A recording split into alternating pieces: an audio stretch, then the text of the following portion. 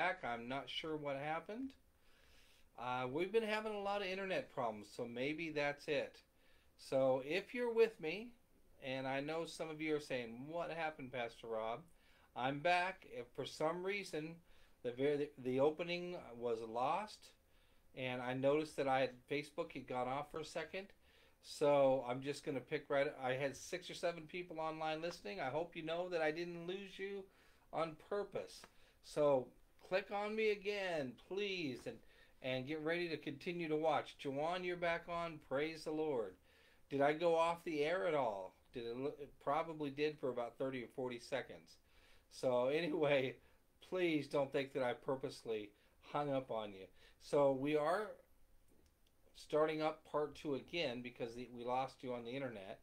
So I'm going to start where I left off. But remember, I'm talking about who are you part two. And see, I had talked about we can see in the scriptures where in Ephesians 2:6 it says he raised us up together with him when we believe and see and believed with him and seated us with him in the heavenly places because we are in Christ. See, when you begin to know who you are and your position of who you are, look out, God works in great ways. So, yes, I noticed that the video did end earlier, so I'll just continue this one. Hopefully it won't crash on me again. So, anyway, unfortunately, some Christians have an identity crisis. They don't know who they are in Christ or where they are seated in Christ. Instead of identifying with Christ, they are identifying with the problems they are confronted with. So often we see that. You can tell that they call themselves divorced or bankrupt or so on and so forth. And I'll get to that in part two. I'll talk a little more deeper about that. In 2 Corinthians 5:17 it says, if anyone is in Christ, he is a new creation. Old things have passed away. So you need to remember that. Old things have passed away. Behold, all things have become new. So we need to listen to God and identify with who he says we are. See, that's the key. We need to identify who God says we are, not who the world says we are. Remember, I listed Abram, Sarai, and how God changed their name because he began to speak the promises on them. Also, how Gideon he felt like such a wimp, and God finally just sent an angel. The angels in Judges 6 said, "The Lord is with you, mighty warrior." And later we find out that he finally realizes, yes, he is a mighty warrior of the Lord. So, God calls us many, many things, but he doesn't, it's something, God doesn't bust on us. He doesn't call you stupid. He doesn't call you a good for nothing. He calls you his child. He knows our good, our bad, and our ugly. And so don't listen to that mother or that father who said you'll never amount to anything, like I told you that pastor had said to me. And of course, anytime somebody would say, "Well, that'll never work," or "You can't do this," or "You can't do that," I always fought back. Well, in the spiritual realm, after that man said that, I really began to seek the Lord, and the Lord really started to line things up in my life. But the key is not to hate people, not to have revenge against people, but instead, if somebody says something evil against you, go to the Lord and ask him about that and make sure it's the Lord, and the Lord will reveal, you know what, there are some things you need to work on. Let me help you. Or he'll say, that is a lie from the pit of hell. And you need to hear and listen and discern from God. I also mentioned that Pastor Kenneth Hagin had also said, here are he gave some scriptures of who we are in Christ. We are new creatures. We are righteousness of God. We have been healed. We've been made rich. We are accepted, and we are free from sin. And the one thing I have to say it again, I love what he said about Psalm 23:4. Yea, though I walk through the valley of the shadow of death, I will fear no evil. And this is when he said, he goes, yea, he likes to put it this way. This is so good. Yea, though I walk through all the mess that the devil tries to put on me, I will fear no evil.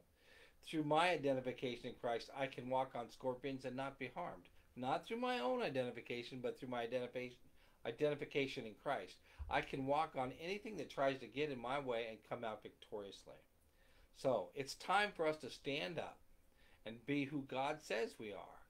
And so in part two, it's really cool. Right before I came on, about a half an hour before I came on, Corey Ashbury has a song called "The Father's House." Oh, Chicky Ryan just came on. It's great to see you, Chicky. Praise the Lord. It's all the way from Arizona. I never seem to get it right, but praise God you can be with us, sister. So anyway, right before I came on, Corey Asbury, I guess, he sang "The Father's House" on K-Love. And I said, man, that is so perfect. That's exactly what I want to talk about. So right before I came on, I found the lyrics. I just want to read the lyrics to the Father's House. It says, yes, Tucson, Arizona. Thanks, Chicky. Anyway, in the song "The Father's House," you got to get it. It's so good. From Corey Asbury. It says, sometimes on this journey, I get lost in my mistakes, don't we all? What looks to me like weakness is a canvas for his strength. And my story isn't over, my story's just begun. And failure won't define me. Did you hear that? Don't let failure define you. Because that's what my Father does. Yea, failure won't define me. That's what my Father's does. My Father does. Oh, lay your burdens down here in the Father's house. Check your shame at the door, 'cause it ain't welcome anymore. Isn't that true? Oh, you're in the Father's house. Arrival's not the end game. The journey's where you are. I like that. You never wanted perfect, you just wanted my heart. And the story isn't over if the story isn't good. And failure's never final when the Father's in the room. Isn't that true? So lay your burdens down here in the Father's house. Check your shame at the door, 'cause it ain't welcome anymore. And I like another part of the chorus. It says, prodigals come home, the helpless find hope. Love is on the move when the Father's in the room. Prison doors fling wide, the dead comes to life. Love is on the move when the Father's in the room. Miracles take place, the cynical find faith. And love is breaking through when the Father's in the room. The Jericho walls are quaking, strongholds now are shaking. Love is breaking through when the Father's in the room. Isn't that powerful? So there's so much more to that, but that so goes along with my message for today. That the Father looks at you and I so differently.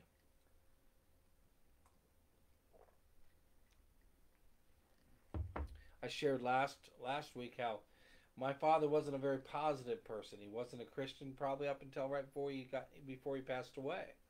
I pray that he was a Christian. I don't know for sure, but he only ever said he was proud of me the last time I saw him, and that was it. And that can really challenge you and change you. But I've told many people, since I didn't have a godly father, as you would call it, I found a godly father in Christ and in God the Father Himself. And that's what we need to do. We need to quit blaming our parents, and we need to look at our example, which was Jesus Christ. So, as I shared in part one, too often people base their identities on what they do from their jobs or to their roles in relationships and so on. They define themselves by their pursuits. They'll say, well, I'm a runner or I'm a mountain climber. But by doing so, they're significantly limiting their lives. I thought that's a really interesting statement. By defining ourselves by our pursuits, we are significantly limiting our lives.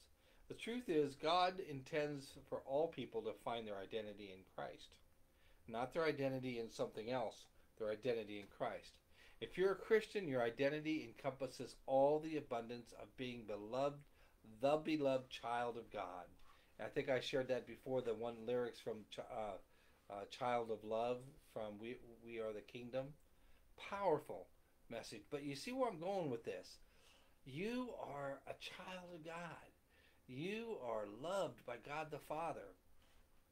So here's how you can start living your life fully in Christ, keeping in mind that your identity is found in Him. And I'm gonna have a list, and you don't have to write it. It's not in any specific order, but you don't have to write it down. Just listen, or just write down the key points. Um, First off, and this is interesting because when I first got saved, I thought only Catholic people who had done so many miracles were saints. And then I came to realize that you're a saint. God looks at you as a saint. The fact that you placed your trust in Jesus is enough to qualify you to be a saint. Even though you'll still struggle with sin while you live on this fallen world, your core identity as a Christian is as a saint, not a sinner. You're not a sinner anymore. And you can always count on Jesus to help to overcome the sin in your life. So don't say, I'm a sinner saved by grace. You were a sinner saved by grace. Rely on his help to resist temptation. That's the only way you can do it. When you do sin, confess and repent. Maintain attitudes of humility and gratitude for God's grace. That's good, isn't it? Ephesians 2:19 says, therefore you are no longer strangers and foreigners, but fellow citizens with the saints and the household of God. Colossians 1:11-13, being strengthened with all power according to his glorious might, so that you may have great endurance and patience, and giving joyful thanks to the Father, who does this? Has qualified you to share in the inheritance of the saints in light. Oh man. He has qualified us to share in the inheritance of the saints. Romans 8:27, love the Lord, all you saints. The Lord preserves the faithful. Paul called us saints. Ephesians 3:17, that Christ may dwell in your hearts by faith, and that you may, being rooted and grounded in love, may be able to comprehend with all the saints, that's including the other people, what is the breadth, the length, and the depth, and the height. Guess what? You're blessed. You are blessed. Not just a saint, but you're blessed. God has given you the greatest blessing of all, himself. What a great gift.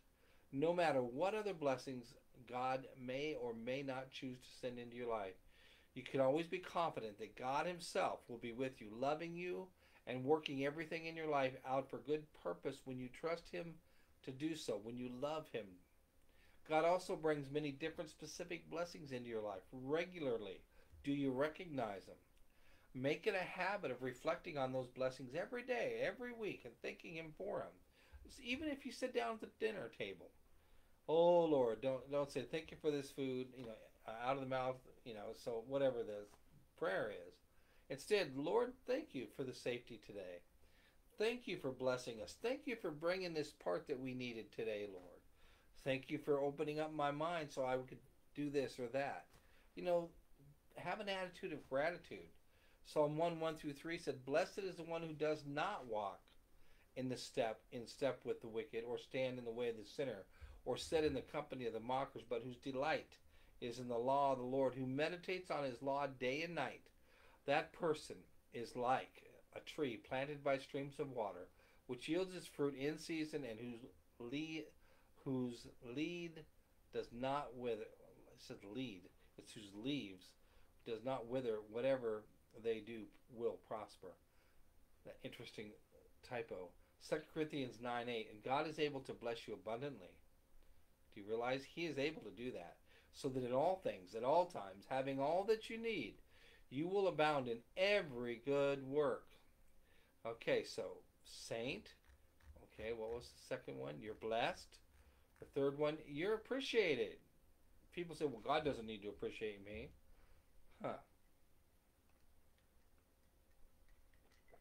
God notices and appreciates every good choice you make throughout your life, even when other people don't. And see, that's important. So change the way you live as a result. Exchange your grumbling for praying, competing for celebrating, and bitterness for thankfulness, performing for serving, and boasting for encouraging. 1 John 3:1 says, see what great love the Father has lavished on us, that we should be called children of God. Zephaniah 3:17, the Lord your God is with you, the mighty warrior who saves. He will take great delight in you. In his love he will no longer rebuke you, but will rejoice over you with singing. Guess what? This is an easy one. Hopefully it is. You're saved. Thanks to Jesus' sacrifice on the cross, you're saved from sin and death. Your old nature and pattern of the world and living is gone. You can respond in gratitude to your salvation by good works that God has prepared for you to do, to help others discover relationships with him. But see, remember, you can't get to heaven by good works. But once you're born again, it says by grace through faith, you're not saved. But works without grace without works is dead. So the grace in you because of Christ will begin to change you and form you. So you will naturally want to do things to bless the Lord. Romans 10, 9, and 10 says, if you declare with your mouth Jesus is Lord and believe in your heart that God raised him from the dead, you will be saved. So hopefully you know that. See, you're reconciled. So you need to realize who you are because you are reconciled. Jesus has spiritually reconciled you to God and other believers. You realize not just you personally, but all the other believers. Since God plans for all Christians from all diverse types of backgrounds on earth to live harmoniously together in heaven forever, you should do your best to live harmoniously here and now. That's a hard one, isn't it? Ask the Holy Ghost to help you be peaceful, humble, and compassionate toward other people, especially brothers and sisters in Christ. Let's see, Romans 5 says, for if, while we were God's enemies, we were reconciled to him through the death of his Son, how much more, having been reconciled, shall we be saved through his life? Not only this is so, but we also boast in God through our Lord Jesus Christ, through whom we have now received our reconciliation. Number 6, you will have, and this is so important, you will have trouble and tribulation in your life as a Christian. You will, but he'll always be with you. You need to be alert because these things happen, but don't blame God, but he'll always be with you. In 1 Peter 5:8, be alert and sober-minded. Your enemy, the devil, prowls around like a roaring lion looking for someone to devour. Resist him, standing firm in the faith, because you know that the family of believers throughout the world is undergoing the same kind of suffering. And the God of all grace, who called you into his eternal glory in Christ after you have suffered a little while, will himself restore you and make you strong. 2 Corinthians 4:16 and 17, therefore we do not lose heart. Though outwardly we are wasting away, yet inwardly we are being renewed day by day. For our light and momentary troubles are achieving for us eternal glory that far outweighs them all. John 16:33, I have told you these things so that in me you may have peace. In this world you'll have trouble, but take heart. I have overcome the world. See, God hears you. That's the next one. You need to realize God hears you. You're heard. God always hears and responds to your prayers when you're connected to him through Jesus. Feel free to confidently express any of your thoughts and feelings to God, any of them. And talk to him normal. Don't try to do it in King James. Jeremiah 29:12-13 says, then you will call on me and come and pray to me, and I will listen to you. See, God will listen. He says, you will seek me, you will find me, when you seek me with all your heart. 1 Peter 3:12 says, for the eyes of the Lord are on the righteous, and his ears are attentive to their prayers. But the face of the Lord is against those who do evil. 1 John 5:15, and if we know that he hears us, whatever we ask, we know that we have what we ask of him. Oh, this next one is really good. You're gifted. And you're saying, but no, my family members have always been garbage collectors, and there's nothing wrong with garbage collectors. So I'll always be a garbage collector. That must be my only gift. No, that's not what I'm talking about. Excuse me.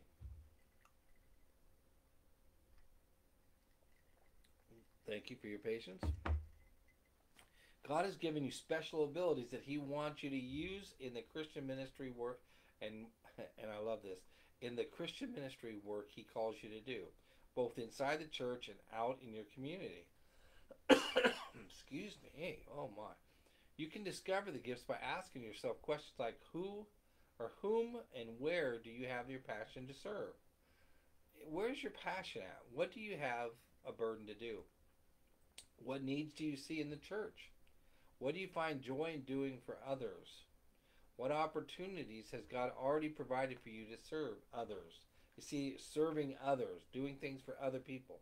What things are you best at and have the most success in? What have godly people commended you for doing, and what acts of service have given you the deepest sense of satisfaction?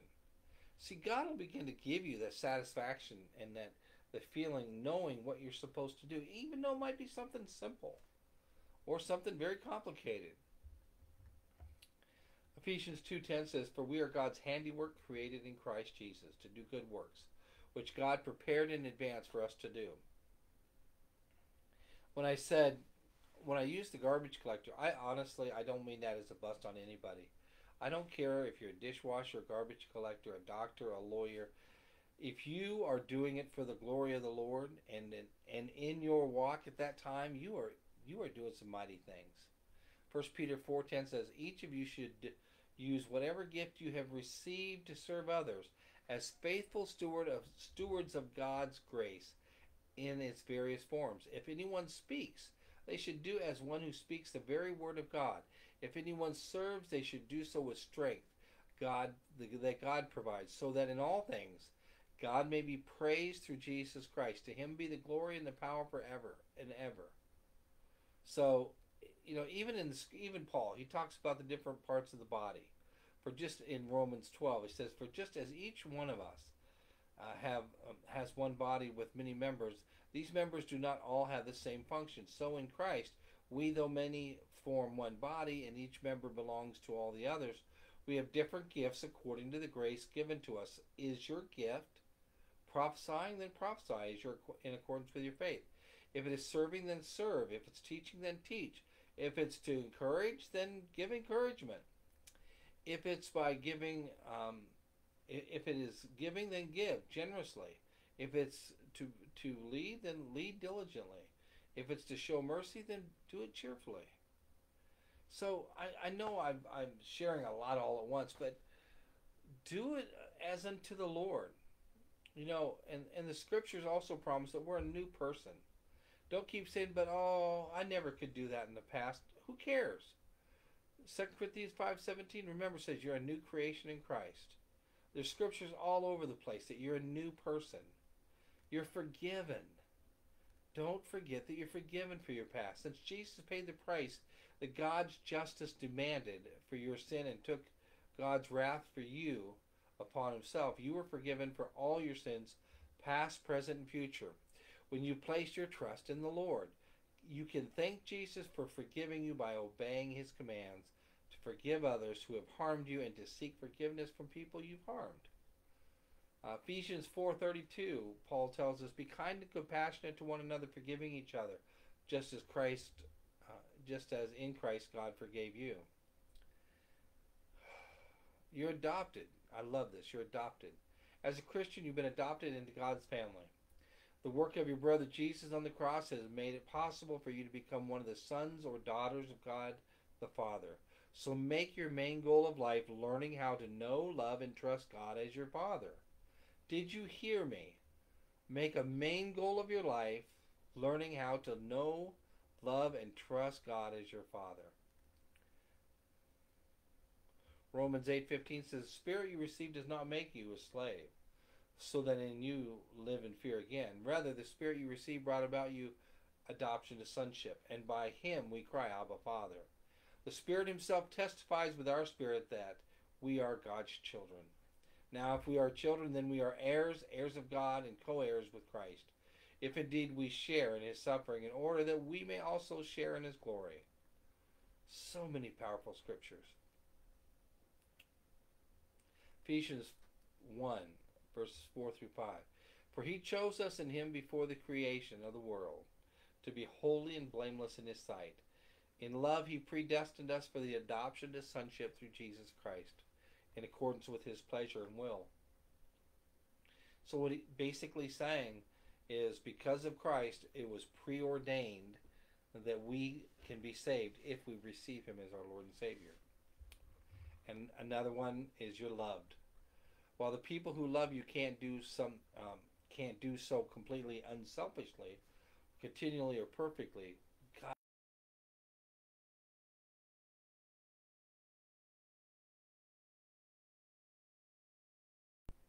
Remember that. Romans 8:37, "In all these things we are more than conquerors through him who loved us.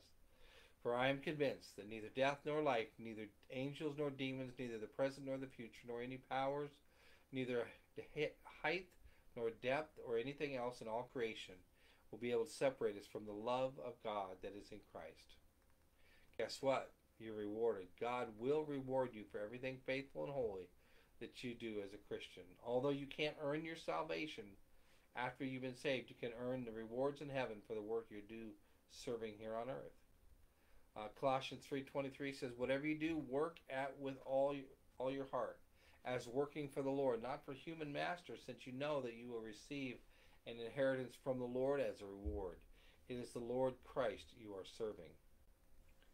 And I like Galatians 6:9. It really comes in handy when you're in ministry. "Let us not become weary in doing good, for at the proper time we will reap a harvest if we do not give up." Finally, you are victorious. Jesus has given you the power to ultimately overcome evil, sin, and death. Use the spiritual weapons at your disposal as a Christian. Truth, righteousness, the gospel, faith, salvation, scriptures, prayer, and strength to stand in spiritual battles, trusting that you can always emerge victoriously. Don't forget Ephesians 6. It tells you how to put on the full armor of God. 1 John 5:4 says, "For everyone born of God overcomes the world. This is the victory that has overcome the world, even our faith." John 16:33, "I have told you these things, so that in me you may have peace. In this world you will have trouble, but take heart." He says he's overcome the world. So realize, like in 1 Corinthians 15:55-57, it's interesting. I usually read this at funerals, but it's so true. It says, "Where, O death, is your victory? Where, O death, is your sting? The sting of death is sin, and the power of sin is the law. But thanks be to God, He gives us the victory through our Lord Jesus Christ." So when I tell people that, I'm not afraid to die. Yes, I would miss my family, but death doesn't have a hold on me like it had on me so many years ago, and how it has on so many other people. So we need to realize who we are in Christ. We are His children. We are loved. We are saints. There's so much that we are. So don't give up. Be blessed knowing who you are in Him. Knowing that we are to love one another, especially those of us in the faith. We are really, you love your brother and your sister, your normal biological brother and sister. But I would hope that you would love your brothers and sisters in the Lord as much or more, because you're loving them in the Lord. So hopefully this part 1 and part 2 have encouraged you to remember who you are. Don't get down. I know we all do, but if you do, call somebody and say, "I need to talk to somebody. I am having a rough week," or message them, or tell them how you're doing. And I'm telling you, if I say I'm going to pray for you, I will pray for you as the Lord leads me. And that means as I'm doing something, I'll be on the tractor and the Lord will say, you need to pray for Carl or Jawan or whoever. I'll be praying. I'll be thinking of you and meditating on God's healing, God's working, or whatever He wants to do in your life. I know a lot of people going through so many different things right now. And as my day goes through, I think of those people, and that's when I pray. Do I have a written list? No. I could barely remember to write down what I have to do for today, but the Holy Spirit never forgets. So, as I close, just know who you are in Christ. Don't give up. Remember that song, "The Father's House." Shame has to stay at the door. We are blessed, and we are forgiven, and we are loved. So take care. Have a great week in the Lord. Don't forget 10:45 Sunday morning Facebook Live. But we'd love to have you come to church and share, God's testimony in your life and be blessed. Take care now, and I want to challenge you: do not allow the devil to knock you down and destroy you. God bless.